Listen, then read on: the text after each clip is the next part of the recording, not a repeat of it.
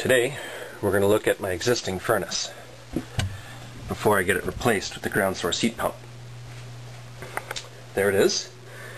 It's an older furnace, but not the oldest that's in existence. It has fairly low efficiency. That right there is where the air conditioner heat coil used to be. I've had that removed.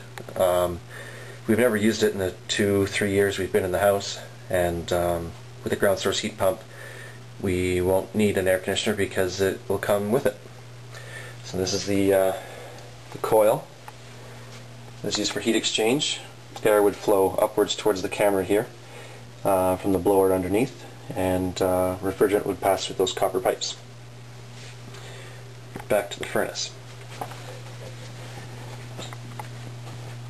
The efficiency of this particular model isn't so hot. It's 80 annual fuel utilization efficiency. This chart starts at 78, so it's pretty much on the low end, and way over here on this end is the high efficiency furnaces. It's natural gas. You can see it getting plumbed in, and over to this side is where the natural gas hot water tank is. That will also be replaced with a larger electric hot water tank that the ground source heat pump furnace will supplementally heat. This is the exhaust coming out of the furnace. Goes over that way, joins with the hot air, the hot exhaust from the hot water tank, and passes up through chimney stack. You're probably wondering what the heck this thing is. This is my own home job heat exchanger. It's basically piping over piping. It's just aluminum.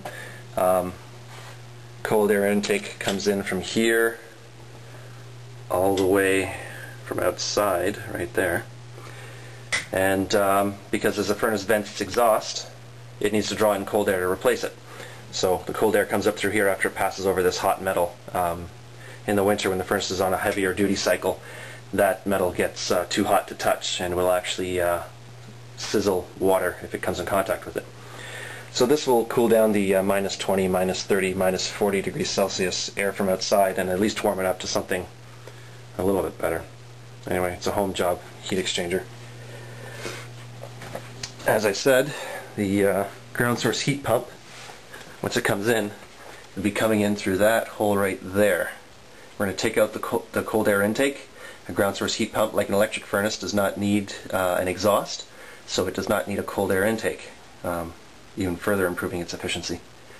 So the copper pipes from the heat exchangers that are buried 100 feet in the ground will come in through there and meet up with the furnace once it goes in.